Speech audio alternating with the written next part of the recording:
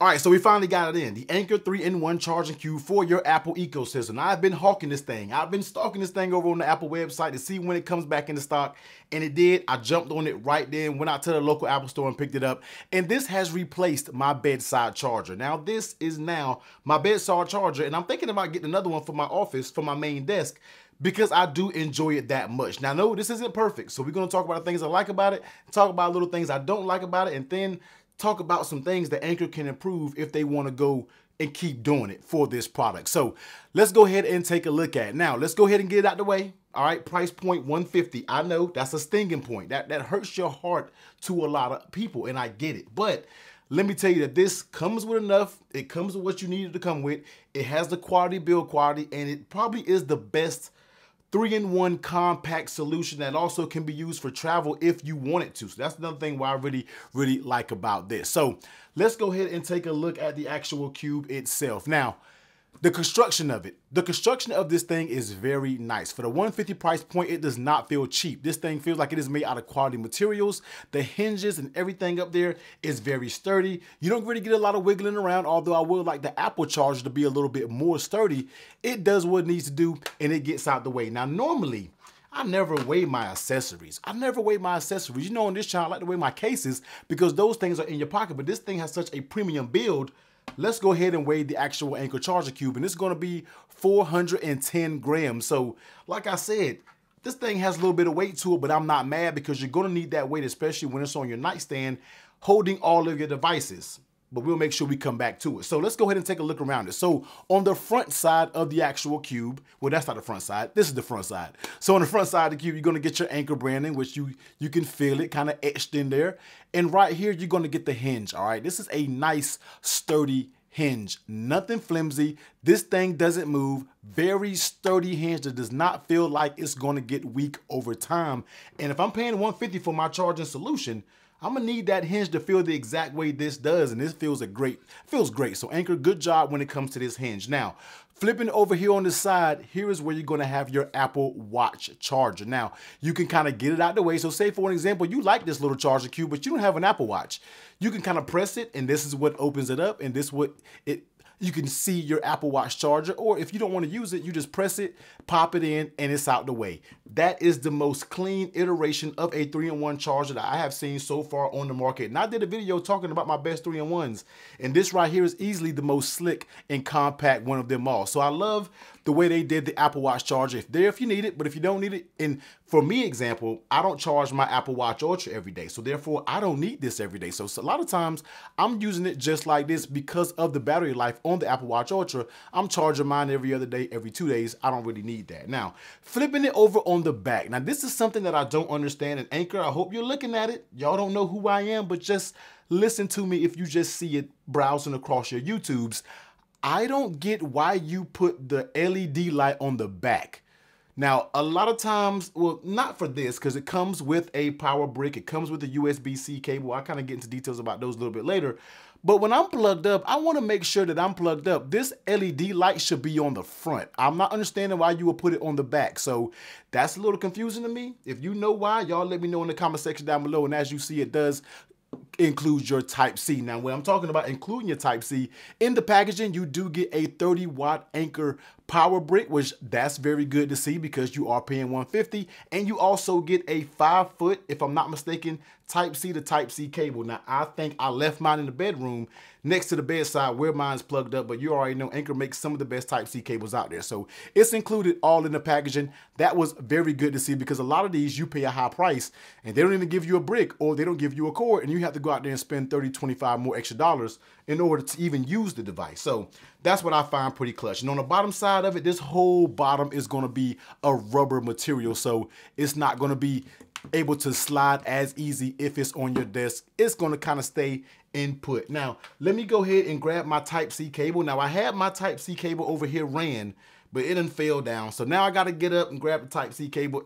I'll be right back. All right, so I got my cable right here. And just like I stated, let's go ahead and plug it in so you can see that little LED, that little light right there. So when you plug it in, it lets you know that it has power. Now, say for an example, I'm somewhere, I plug this in. I could be using this as a travel charger.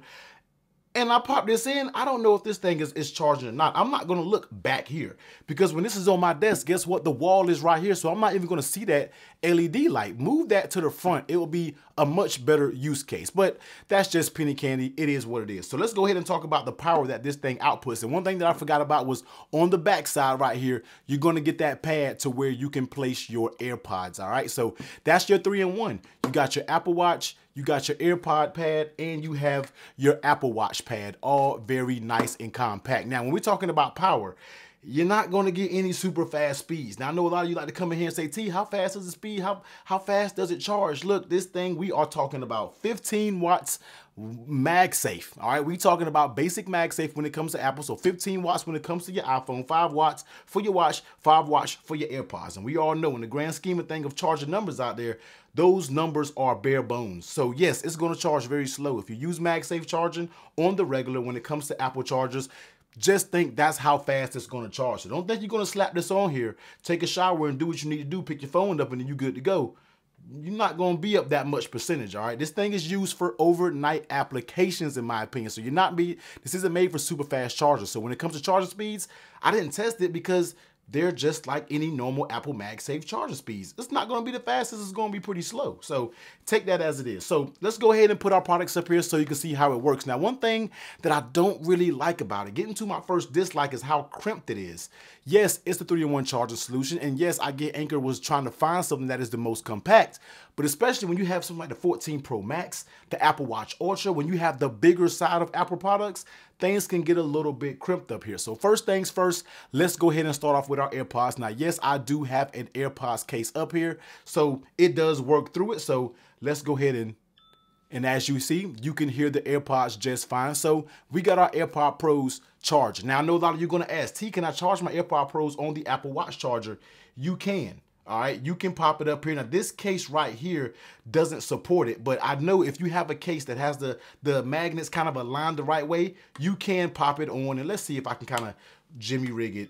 There it is. So I can take the bottom off and I can pop this on and it works just fine. So if you don't use a case on your AirPods, then you're good. But if you use a case, some cases are going to be a little funny when it comes to that magnetic alignment. So that's where it is. So popping it back on the AirPod case right here, that works fine. Let me go ahead and grab my Apple Watch Ultra right here, and let me go ahead and pop this down. So that's down on the thing. Now let's go ahead and see that charge. So that's going to be charging right there. And then we grab the big boy, the 14 Pro Max, and then we pop it right here, and you are good to go. So as you can see, everything right here is being charged. All right, let me clear my notifications away, but everything is being charged up here at the same time. And this is what I mean why I say it gets a little crimped. All right, now, if you're a person and you don't care, works perfect for you, then you're perfectly fine. But like I said, with a 14 Pro Max with a case, you're talking about it almost even dragging the table that you have it on. It's down here really low. Apple Watch Ultra, yes, it's here right here, but you kind of got to make sure it's up there. And the magnet is very strong up there. And then you have to kind of reach back here to put your AirPods down. But good thing about it is everything has like a sound, especially when it comes to your AirPods, because that's the main thing that I worry about when putting my AirPods back there. Is it on the pad good? But trust me, you put it back there, that pad is going to charge you. You're not going to have anything to worry about. So that's kind of like my only con about this thing is, well, one of them, I have another one coming up, which is very small, but it's so compact, it makes it a little harder when you have the bigger Apple devices. So leave it at that. Now, when you're talking about taking your devices off of it, how does it do? Does it weigh it down? Is it heavy enough to support just taking your devices off? So say, for an example, I'm popping my Apple Watch Ultra off. All right, nothing moved at all. We can just slide our AirPods off. Nothing moves at all. Now, I can kind of snatch that off, but it is going to move it around a little bit, all right? Like, well, it's kind of staying still. So it has enough weight to where you can kind of take it off and you feel like the whole thing isn't moving, but it kind of changes up. I feel like if you put it face down, well, no, you're pretty much good there as well. So I guess it really, see, there it is. It really depends on how strong your magnet is on your case, to where some of these cases, you can probably pick it up and just go about it, or some you're gonna have to kind of hold it down a little bit and put it up because it will pick this whole thing up. I'm rocking the Anker Aspen and it just picks this whole base up because it has a strong MagSafe in the case. So it really depends on how strong your magnet is on your case, whether this thing can hold it down or not. So in the grand scheme of things, that's gonna be the Anker Cube. I love it. It's so small, it's so compact. And yes, it gets a little tight, but this thing has a dual purpose. You can use this on the bedside, in your office, on your desk, in your living room. You can use it, but guess what? It's small enough to where you can throw this in a bag. You can throw this in a bag, and you may already have a Type-C cable, because if you're traveling, and you can really travel with this if that's something that you want to do also. So in my opinion, I feel like if you want to travel with it, they made it small enough to where you can travel with it and there won't be any issues. But if you want to just use it as a home desk application, you can do that as well. So bravo to Anker.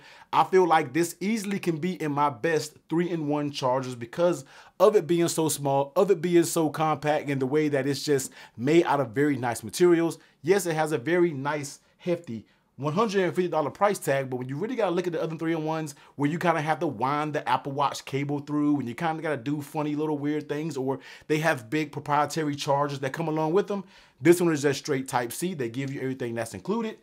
All nice in one solution when we are talking about charging all your Apple ecosystems up. But if you're a travel person and you like to go out and about and you need something that's just a little bit more, I wouldn't say compact, but a different option when it comes to a travel charger, check that video out there. Mophie makes a dope travel 3-in-1 charger.